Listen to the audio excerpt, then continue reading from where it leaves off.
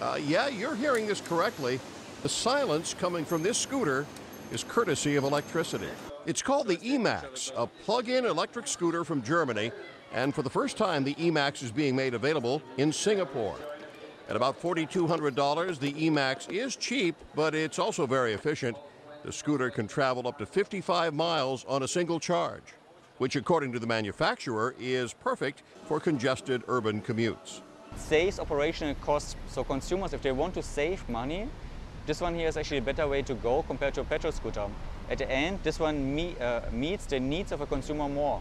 Why? Because usually, even if you can drive 150 or 200 kilometers an hour with Ducati, you don't do it. You're still stuck in traffic with the slowest vehicle in front of you.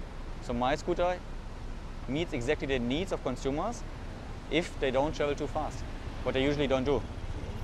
Charging the Emax also has been simplified with a system called Green Lots. Green Lots is an island-wide network of designated charging points. They're available in shopping malls, parking lots, and office buildings in Singapore. John Belmont, The Associated Press.